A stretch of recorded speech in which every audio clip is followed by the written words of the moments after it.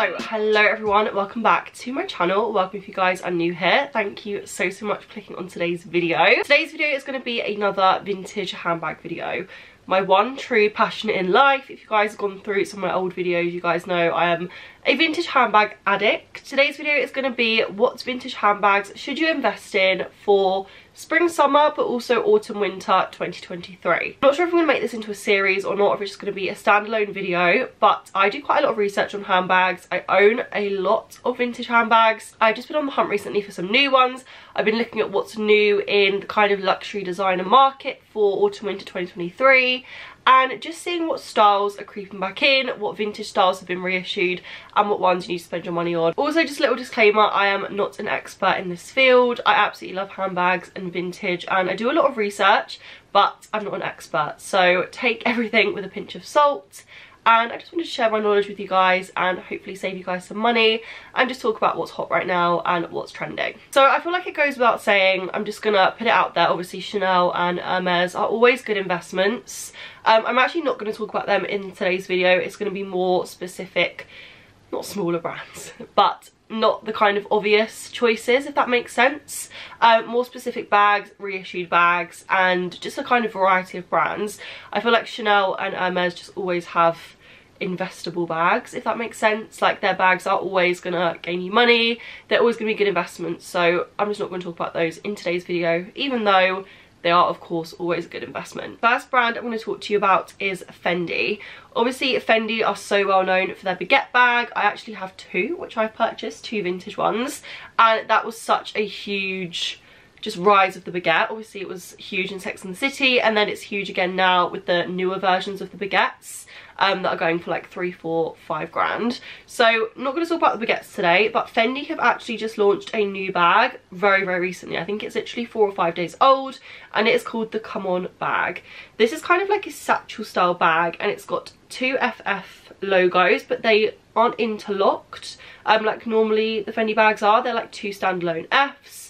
I'm not 100% mad on the new bag. I mean, it's fine, it's nothing that's speaking to me or that I think is amazing, but I did want to note with this is that the price point is super high. So the small bags are around 1,800, I think the larger ones are around 3,000 to 3,500, and this is so similar to the 1970s Fendi bags. I'm going to pop some on the screen. I don't think there's a specific style that they've copied, but the whole vibe of the bag and the clasp detail is identically copied from the 70s. So I was just doing a quick little bit of research, and I found this bag on Vestiaire, and it's actually from the 80s, so I think it's like the 70s 80s style from that kind of period.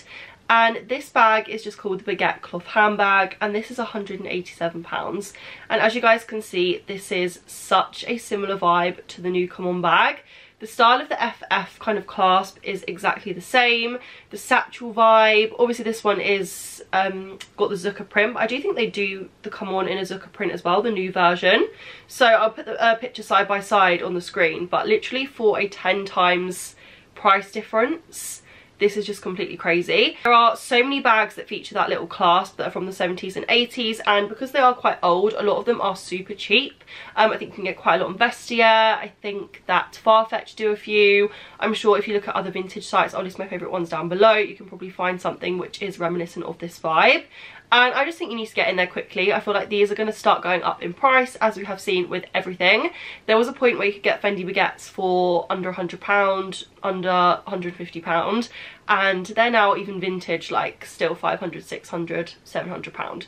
So I would say get on it while it's cheap, and you're just going to be rocking a style which is so on trend, but you can laugh at everyone because you spent 10 times less than they've spent. So next up is a more generalized kind of term for bags, and I want to say invest in metallic bags. I feel like we knew that metallic was going to be a huge trend for 2023. I think it's even bigger than we thought it was going to be, and especially for accessories and bags. And so many of the new bags coming out are all metallic. Bottega, Gucci, specifically like the Gucci disco bag. It's kind of like a slouchy kind of style bag. And that is like, the metallic bag's always at a little bit of a higher price point as well.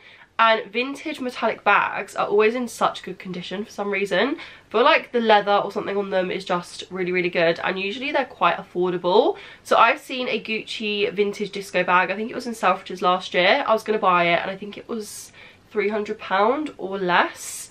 But honestly, any kind of silver bag you can find, I'll pop some on the screen, then I feel like they are something to invest in. I feel like they're quite timeless. I feel like they go with any evening outfit, look great with silver jewellery, and they're also good for kind of all year round. I feel like silver sometimes is associated with Christmas, but I love silver bags in the summer with like florals and evening outfits, bright colours with silver. So I think definitely metallic bags is something to have on your radar. Another brand that do quite a few silver good vintage bags are Miu Miu. Obviously Miu Miu is absolutely huge now. I feel like it had such a revival last year and it's still just as huge. But the Metalace bags, I think they're called, they do quite a few of those in silver and they are stunning, and I think they're still quite a good price point. Prada in general do quite a lot of silver bags as well. Chanel obviously goes without saying, and I do find the silver Chanel bags are a little bit cheaper as well. So definitely have a look at those. Doesn't have to be like the big brands either. It can be like Jean Paul Gaultier. I saw a really lovely silver Jean Paul Gaultier bag in Selfridges the other day, a vintage one. I think it was like £160. And like Vivienne Westwood, Alexander McQueen, like some of those just better priced bags look for vintage, and especially in metallic, they're just going to look really, really on trend. So now we're going to talk about Dior. I feel like Dior is having a huge revival again of its 1970s, 1980s style bags. Obviously the Trotter print has been huge and I feel like it's not really going anywhere, it's just kind of here to stay. But if you look at the bags from the 70s and 80s, they feature the same kind of print, but it's a lot smaller and a little bit darker as well. It's just a slightly different vibe. I'll put some pictures on the screen. It's just kind of more repeated and it's got just a different feel to it. The CD as well on it is also slightly different. It's a lot smaller and it's also like interlocking. You can't almost make out the C and D. It's like a kind of oval shape. It's very reminiscent of the 1970s. They do quite a lot of bags like this. All of these bags are quite plain. They don't have that much hardware on them. A lot of them are quite formal looking. But some of them are really, really gorgeous. They do some clutches, do some of that little chain straps, and they are all so well priced. And I may or may not know that that print is coming back for autumn winter 2023. So some of the bags launched already are kind of like that vibe. So I think it's called the Montagne Hobo, I want to say. That's probably completely wrong, but that bag is very similar to the vintage ones. That bag is nearly £2 for literally a mini pochette, and some of these vintage bags are £300 and under, which is insane. And I also know from a source that they are bringing out a lot more in this style. Well, I think they are, in this kind of like 1970s smaller print style, this kind of very delicate, I don't want to say old women style bags because then they're going to look so trendy, but they are almost like old women style bags, like kind of like medicine bags. Yeah, they've just got a different vibe about them. Yeah, you can get these so cheap vintage, and like I kind of said with the Fendi, because they are so old, a lot of them are just really, really cheap and they might not be in the best condition, but I just love the feel and look of like a proper like vintage bag, especially vintage Dior. I feel like vintage Dior is just one of my absolute favourites. So now we're going to talk about Gucci, and this is one that you might have heard of already to try and invest in. I think I saw an article in Vogue about this, and it is the Tom Ford Gucci horsebit bag. I can't believe, like, I don't know why I've not bought one of these sooner, because I see these on vintage sites for probably about £80 or £180 at most. They used to be so cheap. They're such gorgeous bags. They're quite small and slim, but they are being reissued, I think, for autumn winter 2022. I'm not 100% sure of the price, but I've just seen on First Dibs that apparently they're going to be around £3,900. So a very big price increase from the £80 ones that I was looking at a few years ago. I actually saw one of these in a charity shop. It was fake and I nearly had heart palpitations. It was literally the other day I walked in. I was like, oh my god, a Gucci horsebit bag. Unfortunately it was fake, but I would be literally looking for them. Like, have your radar on those bags because they are going to be huge. I think any colour, any style, they come in stripes, they come in the Gucci monogram, come in the kind of supreme stripe with the red and green. They come in so many different styles, and I honestly think they're all going to be big. So anyone that you can get your hands on for a decent price, I would do it. There are still some that are at a decent price now. I think the black ones are a little bit cheaper, around 300, 350. But already the monogram ones that are vintage are literally going up to £1,300, £800. So yeah, I feel like pounce while you can, get your hands on them while you can, because they are just going to go up and up and up, and I feel like they're going to be quite an iconic vintage bag. I feel like they're not just going to be a one-hit wonder. I feel like this is going to be quite a staple piece for Gucci in their kind of upcoming seasons. So definitely have the horsebit bag on your radar. I also just always love Tom Ford Gucci. I feel like that is just Gucci's best era. Okay, I'm not going to make this video too long. I'm just going to do one more bag that you guys need to be on the lookout for, and that is from Bottega. They just released a new bag called the Wallace bag, which is very much like the vintage Bottega vanity pouch bags. Mel Sedera was actually talking about this. She has 2 of these and they are just stunning bags. She got hers vintage and I think they were such a good price point, like literally $300, $400. And these new are $1,600 for the mini. So you guys need to get on the vintage version of these.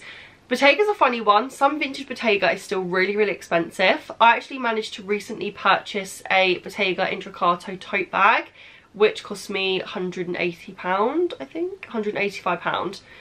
Which is ridiculous considering the new ones that literally look the exact same are $3,500. So you can still do it. You can still find Bottega very well priced, but a lot of those, I think they're called the Canapa bags. I might be completely wrong with that. Campana. The Campana hobo bags have just gone huge because of people like Matilda Jeff.